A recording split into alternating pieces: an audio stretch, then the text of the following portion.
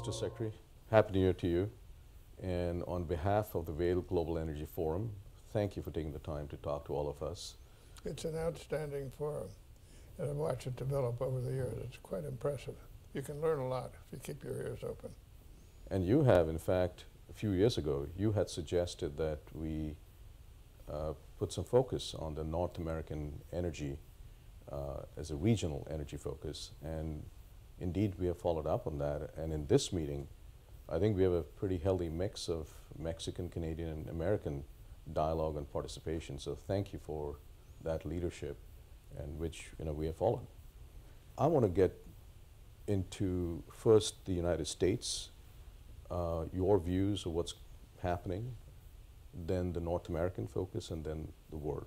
There is a very important transition going on right now as we speak in Washington, D.C., and we of course want the next team to be as successful as possible. And you have been through many such transitions in the past, and any such transition opens up opportunities that we never had before.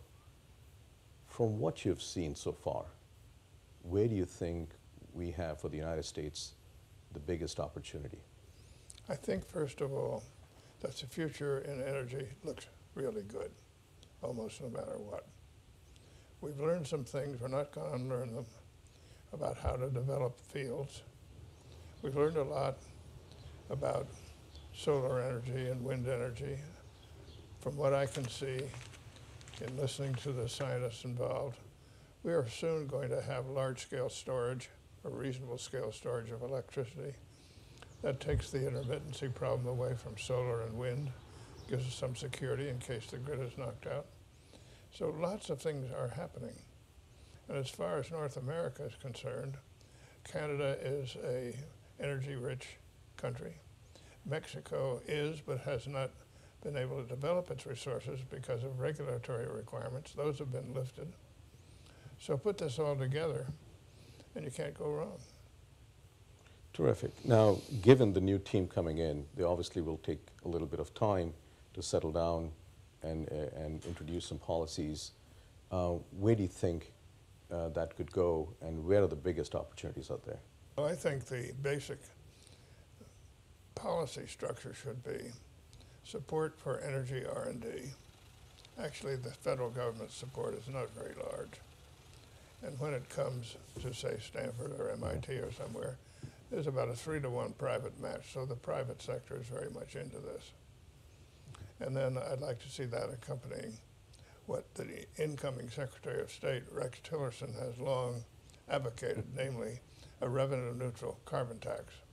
So you put all forms of energy on an equal footing and let them compete. You knock out all this regulatory morass, put a price out there, and let the market decide. So in the past, you've always advocated and taught us that any choice or decisions we make on energy has to have a balance between our security, our economic growth, and our environment. And I think what you have suggested, and I've been saying for a long time, the revenue-neutral carbon tax gives you an insurance policy to address issues of the environment, the climate change, et cetera. How do we get that done? Well, you get it done by advocacy. By example, it's really astonishing how much pricing of carbon there is around the world. It's very widespread. In the United States, if we could do it on a revenue-neutral basis, we'd be well off. And we can internationalize it by saying, we'll put a border tax on any incoming goods that haven't had a carbon adjustment in them. And if people say, and that can be part of the money that's distributed, and if some other country says, how do we get rid of it? We say, it's easy. Impose a revenue-neutral carbon tax. So you get this spread around the world, and you'll be in business. Now, you have advocated in the past not only a revenue-neutral carbon tax, but to take those revenues and give it back to the people. That's revenue-neutral. That's revenue-neutral. And that can be done by putting it in the hands of the Social Security Administration. Right. Because that's a bureaucracy that's accustomed to taking money in and passing money out. And they do a pretty good job of it. Now, this has been tried out, as you know. We had a whole workshop out here at the Hoover. This has been tried out in British Columbia. And there they have introduced not only the money going back, but also a little bit of that being used for corporate taxes and others. Where do you stand on, do we give everything back, or is there room for helping the industry? Is there room for helping R&D with that, or do you think we should give everything back? Where do you stand on that? I think we should return the money to people. And the corporate tax system needs revision. You don't have to bribe it. It's obviously way out of kilter, and I think from what I read it's going to happen, so they don't have to mess with that. I'm ashamed of the environmentalists on this. There was a vote in the state of Washington on a revenue-neutral carbon tax, and the environmentalists all opposed it because they wanted the money. They don't care about the principle, they just want money. Nuts. Give the money back to people. So you have been a huge fan of R&D, that the government should support the R&D and get out of the way for the industry. What's most exciting to you? What have you seen? And you're here at Stanford. You are the chair of the advisory board of both Stanford and MIT Energy. What excites you? Well, it excites me to see the high quality of scientists of different dimensions who are working on this in a very energetic way. And that's fun, because they're learning things. Learning is always fun. So I watch people learning, and I'm learning in the process. So it's very good.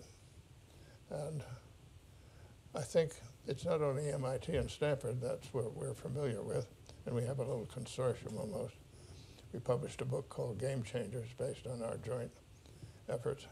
But all over the country, there are people doing good things. So that's exciting.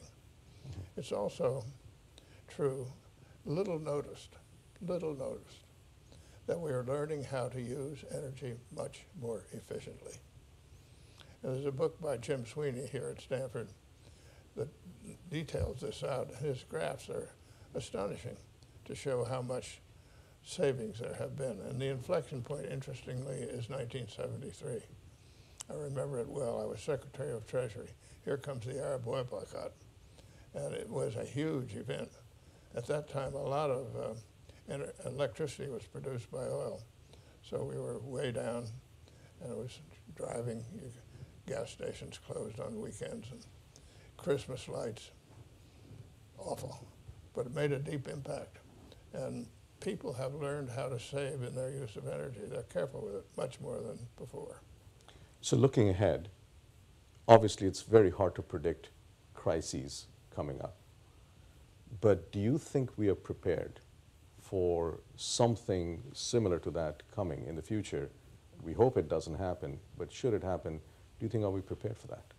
Well, I think where we're going is if suddenly there were another boycott, or if OPEC decided to stop producing oil, which they can't do, but if they decided to cut way back, we can surge. And we're getting less and less dependent on oil and gas anyway. I have solar panels on my house here at Stanford, and I've long since paid for them by what I've saved on my electricity bill. And I drive an electric-powered car, which uses less electricity than the solar panels produce. So how much does my fuel cost me? Nothing. Zero. What's not to like? On that very high note, Mr. Secretary, thank you so much. And again, on behalf of the Vail Global Energy Forum, we greatly appreciate your time. Well, I congratulate the forum on the way it has developed, and it's making a real contribution to our understanding of important issues.